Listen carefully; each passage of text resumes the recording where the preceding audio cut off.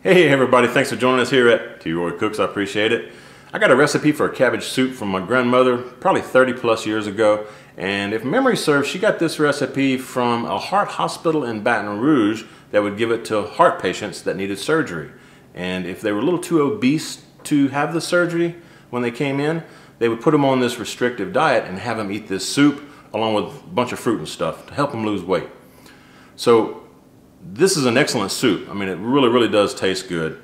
And the key to this soup, though, is you can eat as much of it as you want, because it takes more energy for your body to burn the calories that are in this soup than calories that the soup gives you. So you're actually burning calories by eating this soup. Pretty cool, huh? Really simple to make, easy to throw together, and again, it tastes wonderful, folks. Let me show you what goes in this. All right, everybody, this is the actual ingredients here. Let me show you the recipe. This is an old recipe. It's originally called Peel a Pound Soup, and it's a 7-day restrictive diet. This first paragraph, that's the ingredients for the soup and tells you how to make it. It's very simple. I'll put that in the description box for you. You're gonna need some onion soup mix, okay? 1 packet. You're gonna need 6 to 7 beef bouillon cubes, or I guess you could use beef stock if you want it, doesn't matter. You're gonna need, if you use the cubes though, beef bouillon cubes, you're gonna need about 3 cups of water. You're gonna need celery, you're gonna need onion, you're gonna need garlic. It calls for either stewed tomatoes or whole peeled tomatoes. I'm using the whole peeled tomatoes, 1 can. Head of cabbage, you're gonna need some bell peppers. I'm using both red and green, doesn't matter. All right, folks, let's start putting all this together. Again, this is my whole peeled tomatoes. Going in with those, and just squeezing the juice out of them. Once you have those busted up, go ahead and throw in your onion soup mix. Give that a nice stir. This is the bouillon cubes and water. I'll put 3 cups of water in there. Go ahead and go in with all your veggies. There's most of them. Onions, chopped up garlic. Going in with the cabbage.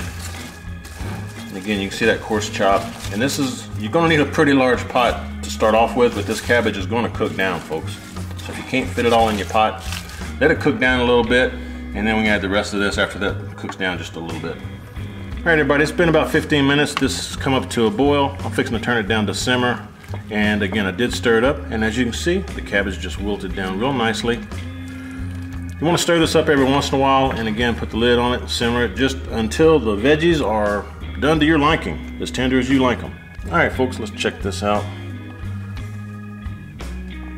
And it cooked down to my liking here. It's probably been 1.5 hours, maybe 2 hours.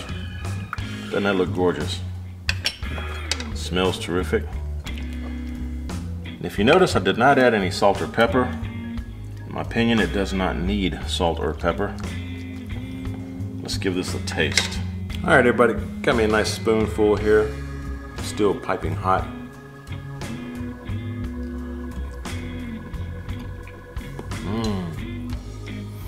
Tell you what, this is a fabulous soup, folks. I really do hope you'll give it a try.